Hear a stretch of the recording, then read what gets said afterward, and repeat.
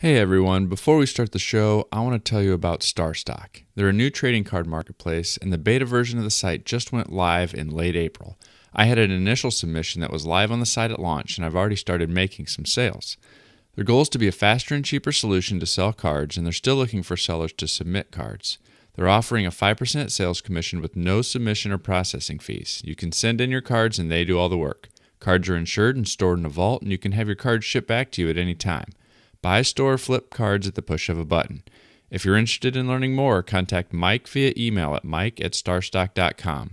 They're currently looking for sellers who have rookie and prospect cards of current players for the major sports. For more details, contact Mike at mike@starstock.com or go to www.starstock.com. Let's get on with the show.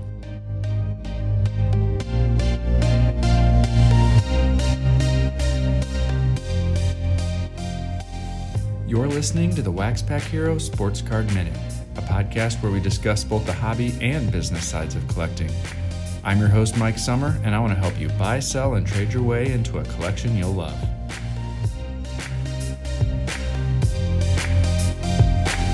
Hello, everybody, and welcome back to the show. Well, for the last year, Gary Vee has been begging his audience to get on TikTok. It's a new social media site that was growing in popularity, and the free organic reach was remarkable compared to Facebook, Instagram, and most of the other more established social media platforms. At least that's what he kept saying. A brand new user could create content and get exposure to tons of people to help build their brand. And for the first several months, I completely ignored this advice. I don't need another social media account. I'm doing well enough on Twitter and Facebook, and I'm dabbling in Insta, as the kids call it. At least that's what my kids tell me. I don't need to mess with something else. At least that's what my thought was. Eventually, after hearing repeated reasons on why I needed to do this and hearing more and more about how his callers were having success, I decided I'd at least download the app. It just goes to show influencers gonna influence. Well, once I popped it open, I saw videos, and they were filled with a bunch of teenagers doing lip syncs, dances, trick shots, and other random hijinks.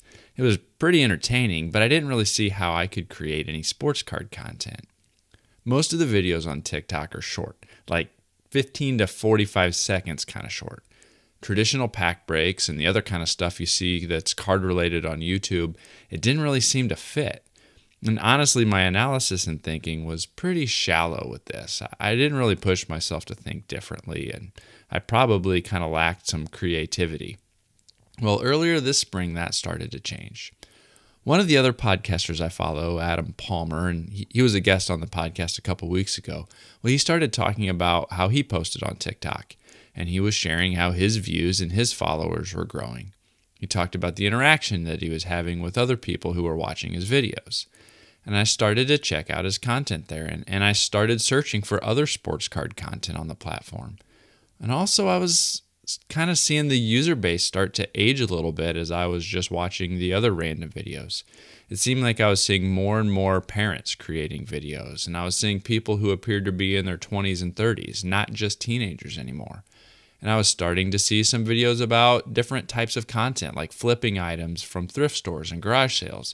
The types of things I was seeing was moving beyond those kind of dance moves and lip syncs and things like that. And that was enough to kind of push me over the edge. It was a brand new platform with a brand new audience, and it was in a format that would push me way out of my comfort zone. What did I have to lose? Some embarrassment if I completely flop? If you've seen my mustache recently, you can tell that that's not really something I'm worried about. I don't really take myself that serious. Well, I posted my first video on March 28th, and it was a clip from me opening a box of opening day, where one pack had both an Aquino and Jordan rookie in it. Let's just say it didn't really go viral. I probably had maybe 100 views in those first few days. But the seal had been broken, and now I was a TikTok content producer. Well, it took me about a week before I ever posted my second video, and it was a quick announcement recapping a tweet from Ryan Cracknell when he talked about how the Topps release dates were being adjusted to be determined due to the Corona printing press shutdown. It got a little more traffic, and I picked up a handful of followers, but it was still pretty uneventful. On April 12th, I decided I was going to try and post one video per day to see if maybe being on a regular schedule would help me gain some traction. So I've posted some sports card tips, podcast recaps, I've tried some card galleries, and a handful of other posts that kind of recapped some hobby news. Some combination of both the content and the timing seems to have done the trick. I've been amazed at the growth in both views and followers. At this point, I've grown from 0 to about 340 followers in 5 weeks. So that's a pretty good first month, in my opinion. The views on the majority of my posts reach the thousands, and one of my posts about using Terapeak to see actual selling prices for best offer eBay listings has reached over 13,000 at this point. The post I made about sport lots the other day is already approaching 11,000 views, and that's just in like 4 days. But here's the thing that really blows me away. It's the chart of my website traffic to WaxPackHero.com. From the day I started posting regularly, my website traffic has climbed significantly. It's been up 40 to 50% month over month. Now, there's been quite a few good things going on for the podcast and for the site, but I have to believe a big portion of this growth is from people who are coming over from TikTok. I mean, when you look at the chart, it literally starts the day that I started going daily TikTok videos. You know, I haven't seen a big jump in the podcast traffic from it yet, and that growth continues to be kind of slow and steady, but I'm very pleased with the overall increase that I'm seeing as far as traffic to the site. Some posts continue to be more popular than others, but the ones that seem to be gaining the most attention for me are the ones that are focused on helping educate people or providing a tip or how to make collecting more easy or affordable. And so I'm going to continue to experiment with different topics and styles. I'm going to mix in some tips with different fun videos and things like that. But I'm happy I got past my reservations and I jumped in. And I can't wait to see what the next several months bring. So if you're building your brand, I highly recommend checking out TikTok. It feels way different than the other platforms, and that's probably because it is. However, it might just get you exposure to an entirely new audience. And so that's what I've learned in my first month on TikTok. I learned that you need to get over those reservations and take a chance on something different. Push yourself to stretch and grow and try new things. I also wanted to take a minute to remind you to check out Underdog Collectibles, and they're an online shop that's run by collectors and for collectors. They've been regularly breaking a variety of baseball and basketball boxes, but if you go to their Facebook page at Underdog Collectibles, you can also find some singles that they have. My favorite one right now that I'm thinking about pulling the trigger on is an autograph from Panini Americana of DJ Jazzy Jeff. You gotta like that kind of stuff too. And so they're a fun little group that is, like I said, mixing in both breaks as well as singles that you can buy from them. So check them out at udogcollect.com or by searching udogcollect on Twitter or Facebook.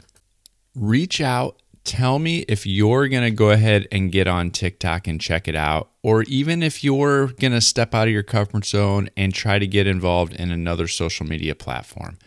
Reach out, ask me some questions. I'd love to chat. I love to hear about the stories of businesses and collectors growing and expanding their horizons. That's some of the stuff that gets me super excited. That's one of the main reasons that I do this podcast. So reach out. Let me know if you took this advice, if you tried TikTok out, and what you think. Search for sports card content. See what you think about what kind of content is on there, and let me know. I'd love to hear from you. Go ahead and also give me a review at your podcast app of choice. It really helps people find the show. Reach out at Twitter at @TheMikeSummer, and don't forget to check out Hobby Hotline, the live call-in show that we do every Saturday morning. Follow at Hobby Hotline for more information about that. Well, that's all I have for you today. I'll catch you next time.